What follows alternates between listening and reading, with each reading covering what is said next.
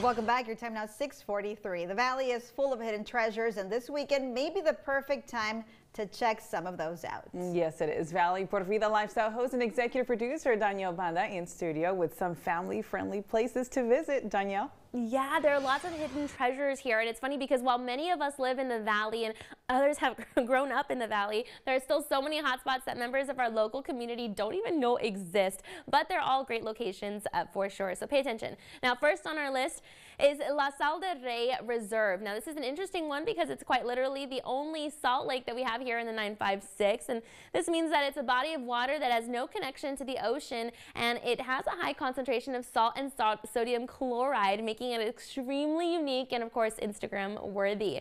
Now, the one that we've got here in the Valley, it sits on 530 acres, and the area is a very hypersaline of a spot. It has 4 million tons of salt, which basically it means that the salt is called Salt of the King Lake. So lots going on there. It's a nice area, though. You can walk around, you can jog, even do a little bird watching out there, as well as a cool spot to check out unique wildlife since it's right along the water's edge. And you can learn all about it by visiting the Lower Rio Grande Valley National Wildlife Refuge webpage. Now, next up, I'm not sure if you've ever been here before, but if you haven't, you've got to check it out, okay? I'm talking about the Sable Palm Sanctuary, since it's a historic and very rural site with the rat plantation house sitting on top of gorgeous local land. Now, the building was constructed back in the 1800s, and the surrounding areas are just breathtaking. It has a forest type of vibe with so many trees and wooded areas that are surrounding the entire property, which means it's a great spot to enjoy some natural walking trails that the Valley has to offer here. Plus, you can learn a little bit about our local habitat and our wildlife as you stroll along the pathway. Plus, the sanctuary offers a unique educational center there on site, which is great for families, and you can just learn a little bit about the history of the 956. But the best part about this spot, the entire property sits along the Rio Grande River, and I mean right along the river, yards away from the U.S.-Mexico border, and let me tell you, it's a sight to see out there. But lastly, be sure to check out Santa Ana National Wildlife Refuge in Alamo because it's an established land for the protection of birds who migrate to the area, and it's a beautiful landscape for sure. It's actually one of the top birding destinations in the entire country, with unique views of species like green jays, and they've even got chachalakas out there. Now, the site also rests along the banks of the Rio Grande River, and it's comprised of over 2,000 acres to explore. One of the areas in particular has an adventurous rope bridge that attracts a lot of tourists and Valley residents, of course, for unique photo capturing qualities out there as well.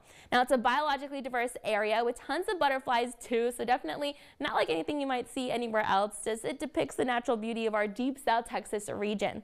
You can log on to fws.gov if you'd like more info on how you can visit that refuge and even check out some of their free birding tours that are going to start up in the spring. Now, whether you check out the Salt Lake Reserve, the Sable Palm Sanctuary, or the Santa Ana Wildlife Refuge, we hope that you're able to experience the great outdoors and just, keep shining a light on the natural ecosystem that we have here in the Valley.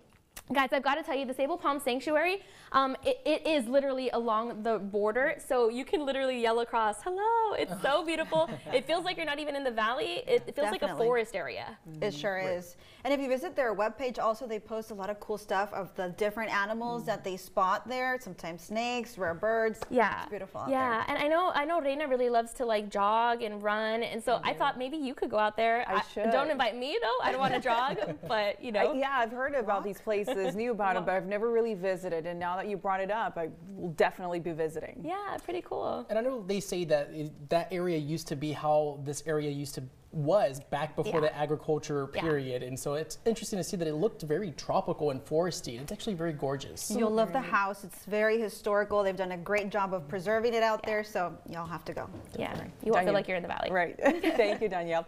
All right, so grab your cowboy hat and put on your